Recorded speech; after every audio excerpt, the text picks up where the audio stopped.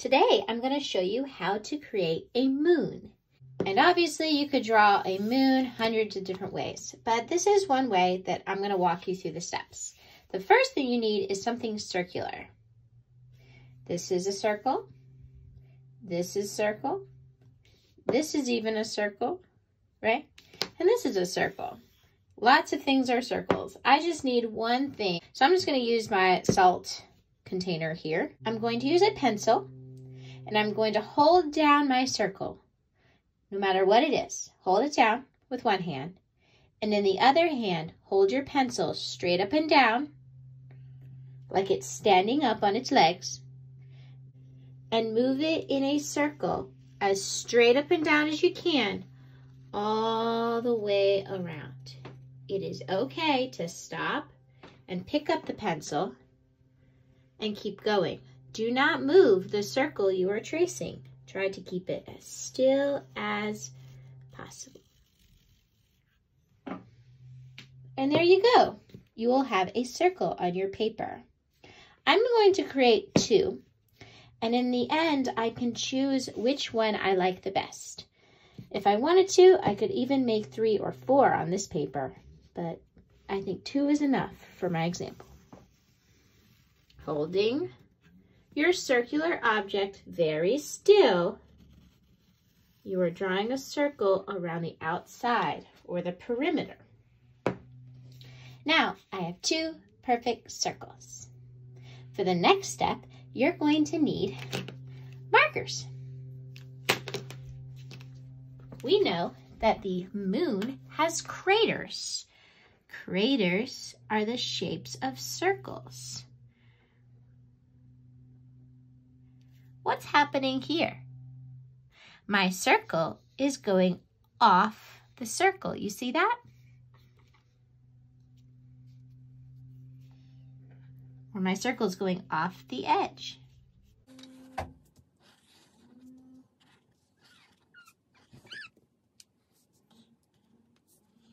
For this circle, maybe I will make my circles in gray, and I will learn which one I like the best. Oh, my gray marker is not very good. That's okay. I also have yellow.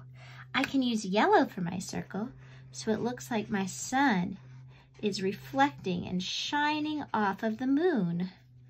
The moon does not give off light, but sometimes the moon kind of lights up from the sun. I can add yellow to this one as well.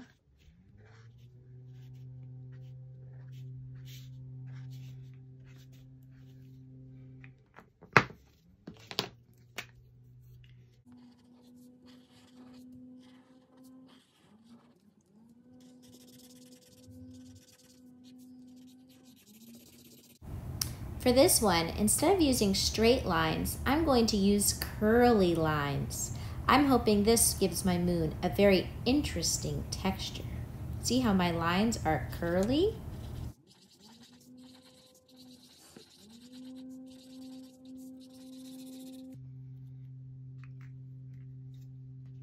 I have used black, gray, and yellow and created the surface of the moon. Now, this is where our science experiment comes into play. If you have a squirt bottle, good. If you don't, just use a cup of water and your fingers. And you can dip your fingers in the water and spray your paper like this, okay? Do not pour it. That is too much water. You can take your fingers and spray it like this. Or if you have a squirt bottle with water in it, you can spray it like this. Do you see what's happening to my colors and to my moon? These are watercolors, so the colors are blending together. Now, don't add too much water, but it's also fun to take a tiny, tiny bit of salt and sprinkle it on your moon.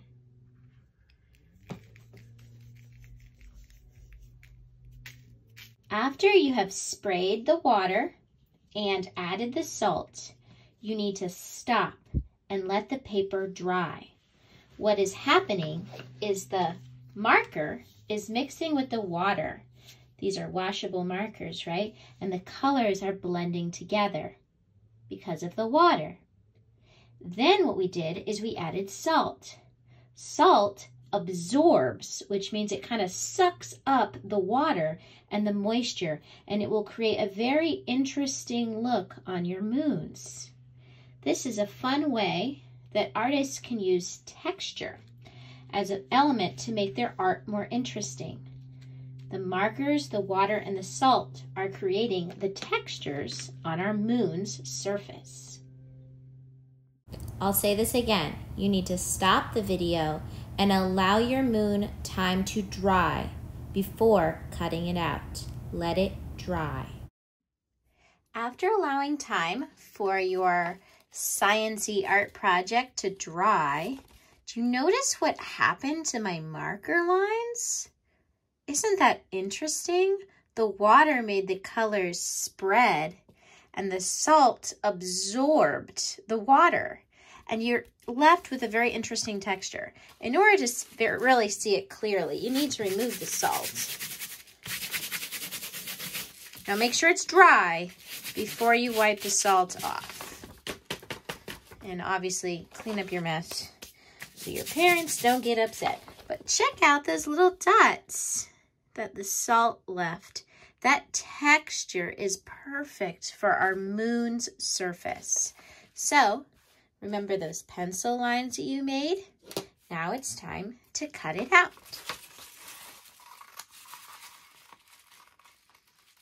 Follow your line carefully. Don't go too fast. Remember, you just pinch your scissors a little bit at a time. No need to make fast cuts. Go nice and slow.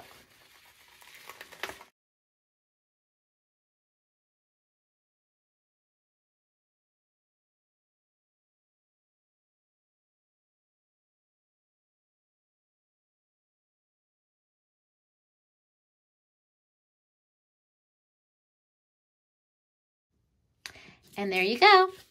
There's my moons. Wow, they're both beautiful. I love all the spots on this one and the textures around the edge. But this one, see, this one has more of the little circles that I see here in the real moon. So I think I will use this one as my final. We know that our Earth only has one moon, so I will save this, and next time we will make stars and a rocket and complete our projects.